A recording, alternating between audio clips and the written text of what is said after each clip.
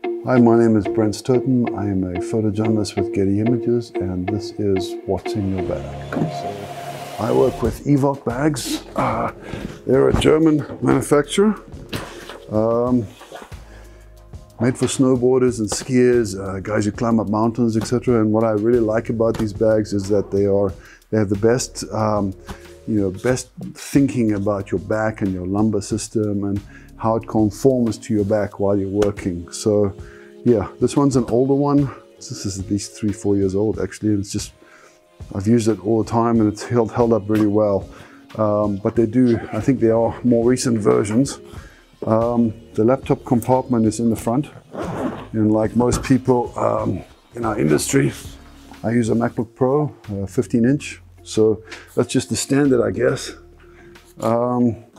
But another aspect that I like about this bag is that it opens from the back, which is great from a security perspective. And it has these two compartments. So always a notebook and pen, I always have a couple of these. I think it's super important. From a gear perspective, I do most of my work with Canon cameras, 90%. So it's a new R5. I have just this one loaner of this at the moment, but I think I'm going to go to these cameras. Honestly, for me, they solve the issue where I need a high-res camera with really great sharpness and definition, with something that's also weather-sealed and tough and also has good low ISO capabilities. So this camera, this finally really bridges that gap for me. So my kit for the future will most likely be 2 or 3 R5s. And I like the drives. I use the drives because my hands are bigger and the lenses are bigger. See the size of the lenses that I want to use to get the best optics. It pairs better for me having a drive. So yeah, so I have my R5 here. This is a R, which was obviously the predecessor. I intend to upgrade that shortly to another couple of R5s. There's always a lot of talk about weight, and to be honest with you, I'm only ever worried about weight when it comes to getting on the plane. So my greatest fear is having my bag weighed, so I try and build a freaking fire relationship, which means I don't have to get it weighed. But this, this 85 1.2, this is my standard portrait lens. I think it's the best lens that Canon have made, so that always comes with me. And this is my standard lens. I mean, this is a 28-70 f2 Canon lens. It's a big beast, but honestly, I think it's the best zoom that's ever been made, and it gives me beyond the quality that most primes can give you. I think it's so this is what I want. At this stage in my career, I just want to make the best images that I can. So that's what I work with most often. Chargers, I always carry 2 of everything. And with lenses, I always tend to carry backups at least, this is a 50 1.2 Canon lens, which I think is a superb low light lens. So I like having that as well. 70-200. RF, that's basically so that's my kit. In terms of what I must have with me, that's my kit. I always have light meters, and I tend to use the Kenkos. I like these because I used to use the Minoltas when they were still around, and they are the same, essentially, just a slightly different color. Always at least 4 extra batteries. With these drives, I tend to have no problem getting 2,000 plus shots out of a drive before I have to change the batteries. So generally, if some of my jobs mean that I can't charge for a few days, I like to have extra batteries just because of that. I like this 35 f2, very light and stabilized, good macro. If I just want to walk around with a small lens on a camera for a while, this works well for me. So that said, I do always have a tiny, good camera with me. Some of my work involves photographing surreptitiously or photographing in an environment where I don't want to look like a professional photographer. And so it'll be either like one of the Canon point and shoots, or I mean, this is a Fuji X70.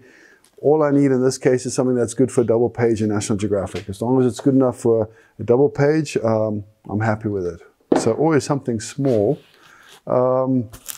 Second light meter, also Kenko. I'm old school, you know, like light meters are what I grew up with, and I feel very comfortable, and I feel that for editing, it's easier with light meters. Your exposures are very consistent. So anyway, I always carry at least one Canon flash with me, often two. This is what is this? This is 600EX with the radio transmitter. This is the transmitter. You can do a lot with these guys. So for me, you know, especially if I'm going to walk a long way and I don't have help, having one or two of these, you can do a lot with your lighting with this. Some guys are really amazing with what they can do with these things. I'm okay, but I always have this with me. Yeah. So what else? So I said earlier that I like to carry spares in terms of lenses. You know, the thing is that we go to places where, you know, a lot of my work is in very remote areas of the world, and I can't get a replacement. So I take a second 24-70 with me. This one is stabilized. This is a 2.8, and obviously quite a lot smaller, you know, than this 28-70. I'm trying not to shoot too wide. I'm trying not to shoot anything wider than a 28, because I find that as I've gotten older and advanced in my career, I look at a lot of my older work, which honestly I shot on a 16-35, and I just wish someone had stopped shooting like that, because it's too wide is too wide. So this is my backup lens. These two, this 28-70, and this 24-70, most important lenses in my bag. Yeah, I can do 90% of my work with this. Okay, and then on those occasions when I do need something extra wide, so say for landscape or certain interiors, I have the 15-35 as well. But I am afraid of this lens. I'm nervous of this lens because I go too wide too quickly. So this is a specialist lens, and I only use it for certain things. So really, if you are a young photographer, be careful of this lens. Too wide is too wide, and distortion is distortion. Okay, so for everything that I do, everything is backed up. I like lift drives. I think they're made in America. I have two of these. They're two 4 terabyte drives, and they come everywhere with me, and everything is backed up. It's once on the computer and twice on the drive. So there's 3 copies at all times. What I would advise is that if you are concerned about your work, you know, problems with the authorities or anything like that, these are 250 terabyte little thumb drives. So I always have at least 2 or 3 of these, and they're useful. You know, if you've got stuff that you're worried about losing for whatever reason, it's another alternative. Anyway, so that's basically my camera bag. You know, I use it, you know, guys, I mean, I have a lot of stuff, and, you know, it's definitely more than most people carry, but, yeah, I'm not finished. The reason why I have it is because I really want to feel that I'm reliable, and that no matter what happens, I can deliver. And yeah, this is my gear. So that's my camera bag. I always take a tripod, because I'm a fan of tripods. They're useful for interviews. They're useful for, you know, for great landscape work, for anything where the light is low and you have the time. I use really right stuff.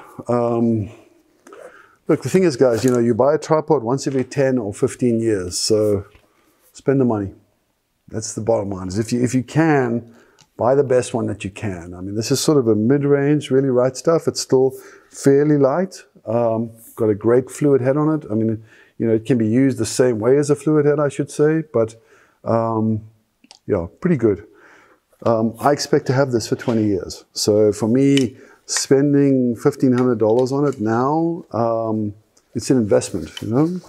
Anyway, I always keep the pads on it, and you know, my gear, guys, I have to be honest, I really look after it, and I try to keep it in good condition. I mean, some things happen, but for the most part, if you look after your gear really looks after you. So, you know, consider that. Don't be casual with your gear. Your gear is what's making your job possible in many ways. I use some lighting. I showed you earlier that I work with the Canon flash and their wireless transmitters. But for the other stuff, yeah, I tend to carry one Profoto or two Profotos with me. This is the 500 watt. This is the 10B, I think it's called. Yeah, 10B plus. So the first one was 250 watts. This is 500. So a bit stronger, but still, as you can see, small, you know, and I like that. That's useful. That I always have two transmitters which speak to the Profoto. You know, and that's for portraits. What's nice with the 10Bs is that you get an LED light with them. So they're not just a flash, they're a really quite beautiful LED light as well. And I always have a couple of these smaller LED lights, which can be very helpful for an interview situation, or to light a room, or even for portrait work, etc. Useful little things to carry around with you. What else? For that portrait work, I tend to work with umbrellas, parabolic, deeper umbrellas. I like the way that looks. So Profoto again. You know, again, guys, look, there's lots of brands of flash and stuff. I came up with Profoto, so I'm used to it. You know, I think there's lots of other very good brands, but what has been most consistent and reliable for me has been the Profotos. That's just me. But one stand, you know, one stand and one reflector, silver and gold or white and black. Those are the colors that I use. So that's me. That's my bag. I tend to carry, you know, I tend to carry some sound equipment as well. Very small Zoom recorders and like very simple lavalier mics. I don't do drone work. I should, I'm sure, but. Yeah, you know, I think sometimes drone stuff can be really seductive, and I'm really interested in a picture that has an emotional response. So I'm wary of drones, just for that reason. I want to be close to the person that I'm photographing or filming, etc. But yeah, no doubt within the next 6 months to a year, I will have to have a drone in my bag as well. Anyway, I hope this was interesting for you. Thank you for listening.